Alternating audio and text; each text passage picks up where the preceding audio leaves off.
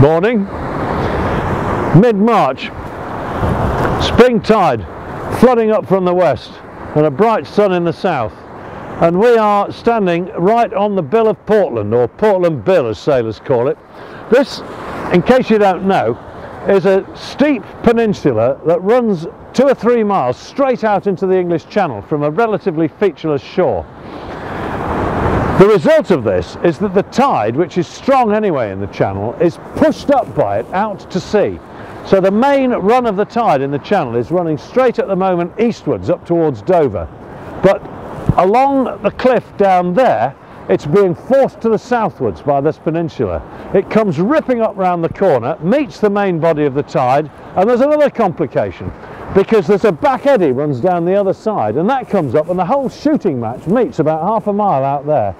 The bottom is uneven and you get one of the worst tide rips in the known world. Great big ships have been lost out there in storms of wind, and nobody ever found much of what was left. It's a very, very, very dangerous place. But if you handle it right, it's not too bad actually, and on a day like today when it's only blowing fairly hard, there's a channel running inside the race, very close inshore. If I look down to the westward, the sea is really comparatively calm. I don't know if you can see it on there, but I can see the tide coming roaring up from the west. There's a fishing buoy out there which you certainly won't be able to see, but you'll have to take it from me. It's towing under with the sheer strength of the tide.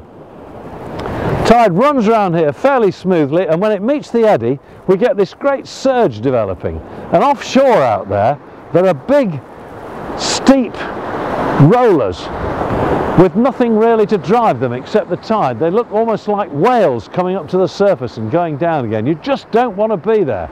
10 minutes ago a fishing boat came in here. He was so close I could have lobbed a biscuit onto his deck, because it's fairly steep too, and that's really the safe way to do it. He knew what to do, and I've done it many times myself. It's pretty hairy, but generally speaking it's safe. If you need to run the race of Portland, the way to do it is sit in Weymouth about 4 or 5 miles over there and wait until slack water, or until it's going to be slack water here in about an hour. You come out of Weymouth and you arrive here when the tide is full and just about to start pouring away to the westward.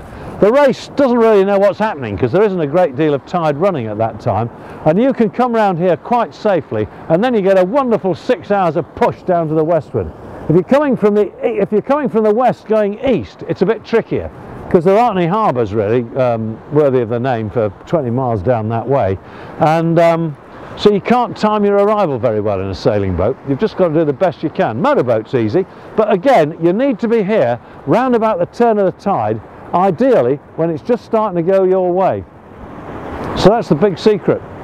But Portland is one of these remarkable places where you see the wonders of the Lord, and I've seen enough of it now. I'm off for some lunch. See you later.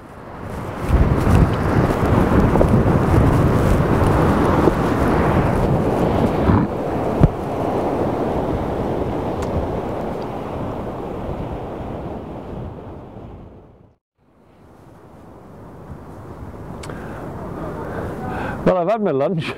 Very nice it was too. Very nice pork pie.